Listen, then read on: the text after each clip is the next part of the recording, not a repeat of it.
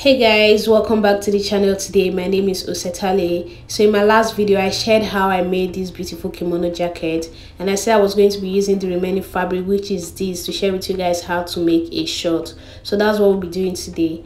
So you're just going to go ahead and open up your fabric on the table. Okay, go ahead and open up your fabric like this. You're going to determine the right and the wrong face. You're going to go ahead and fold your fabric together just like this. After you're done folding, just go ahead and iron it out and all of that. I'll be using this part as my starting line. Okay, I'm just going to place my tape and measure down to my hip length. So this measurement is minus my band. Okay, then you take it all the way to the full length of your short. Then you're going to add extra 2 inches for the folding, the hem. Then go ahead and rule this out. So guys, after you're done doing that, the next thing you want to do is to come on this line here, which is my hip line. This is also my crotch line. For a person who is bigger, your hip line might be different from your crotch line, so do make sure you measure your hip and crotch line when you're taking your measurement. So I'm going to take my hip measurement divided by 4 on this line. I'll take the same thing on the waistline and connect it. After you're done doing that, now you're going to come to this place and go out by 2 inches. Then use your curve rule to just make a curve there. After doing this, guys, the next thing you want to do is to come down here and measure this crotch line that you have. I'm supposed to have 10 inches at least, so what I'm having now is 11 inches, totally okay. So I'm just going to come down here and go down by ½ inch. Then I will connect it. So minusing ½ inch from the 11 inches, I currently have 10.5, which is perfectly fine. Now I'm going to take my waist measurement divided by 4. I will add extra 1 inch for the dart and extra ½ inch for the sewing allowance. So I'm just going to go ahead and take that on the waistline. So I will mark here like ½ inch, just like ½ inch. Then on that ½ inch line, that's where I'm going to take the measurement. Okay, so take your measurement there, then just connect this to meet your crotch line just like this. Okay, so just blend it just like that. Then you're going to connect this, so just roll it out like that. Then after you're done doing that, guys, you're going to come here like you going down like about 2 inches. Then you're going to measure your thigh measurement divided by 2. Then you're going to come here and take your round leg measurement divided by 2. Then you're going to connect it. After you're done doing this, guys, now you cut it out. You realize I cut this hem part first because I'm going to be folding it just the way you see me do. So that's how you're going to cut that part first, fold it in before you go ahead to cut it out.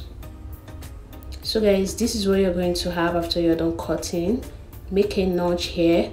So this is the front piece. So these are the front pieces. I'm going to be using this front piece now to cut the back. So I'll just fold my fabric together again, just the way we did before. Roll a line here as my starting line. Then I'll place the front pieces on my fabric. Then make sure you have a space of about 3 inches, just like that. Then go ahead and connect this line. Just extend this line out. Now I'm going to be measuring 3 inches on this my extension that I made. Then I will go out here by 2 inches, come down a little bit, go out by 2 inches, come here and go out by 2.5 inches.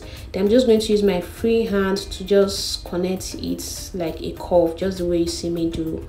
Then you're going to roll this out just like that. Now when you measure this line you have here, you're going to have like about 14 thereabouts, which is like extra 4 inches added to your front crotch line. Okay, then you connect it like that. So after you're done doing that, now you're going to come here on this hem part. You're going to go out by 2 inches, just go out by 2 inches, and you just connect it to meet that crotch line just like that. Then you go ahead and cut this out.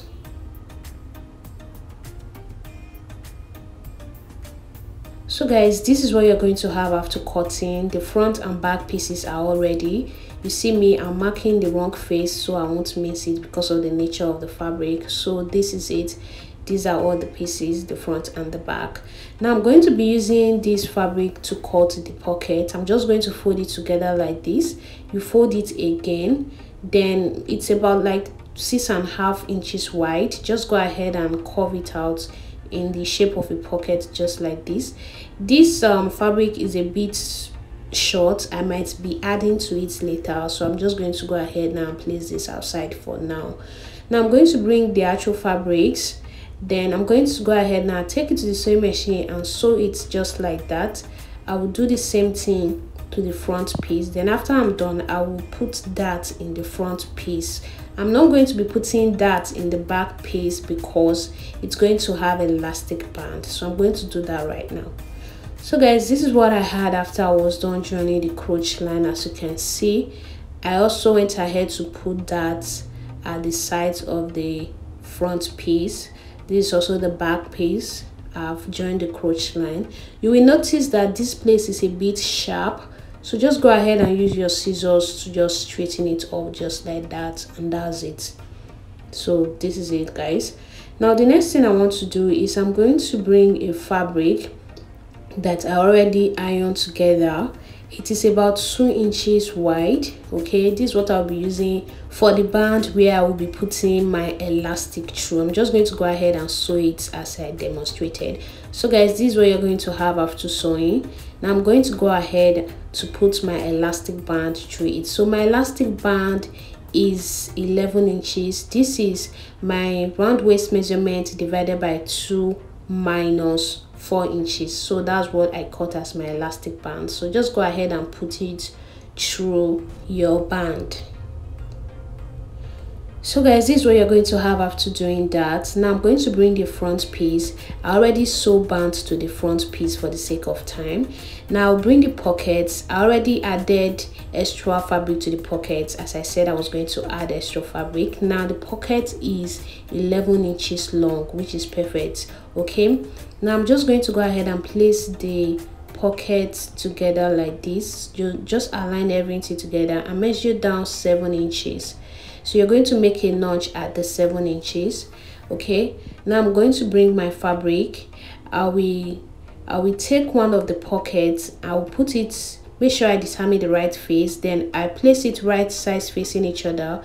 I'll put it on the side like this, making sure that the pocket is like ½ inch higher than where my band stop. Okay, go ahead and pin it all the way to where we notched. Then you're going to stop there. Okay, now I'm take this sewing machine. I'll just sew it down. So after I'm done sewing, I will go ahead and do the same thing to all the sides. Then I'll also do the same thing to the back. I'll also do the same thing, guys, to the back, just like that. So this was what I had after I was done sewing the pockets to all the sides as I demonstrated.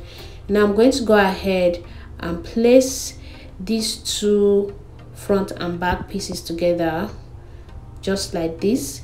Then I will take this to the sewing machine. I'm just going to go ahead and sew it down. When I get here like ½ inch below my band, I will stop.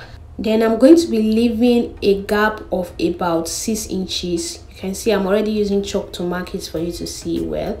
So leave a gap of 6 inches before you continue to sew it to the end. Okay, so I'm ruling a line where you are going to sew. So you're just going to go ahead, sew from here and stop here, leave from here to here, then sew from here to the end. After you're done doing that, you're going to sew around the pocket just like this. You sew it like that and clip it.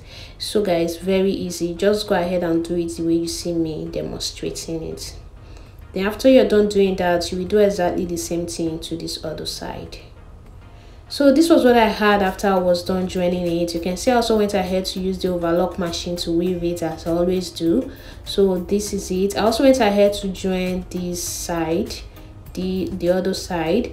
Now I'm just going to flip it out to the right side for you to see. You see how our shirt is looking. It's already coming out. It's almost done actually.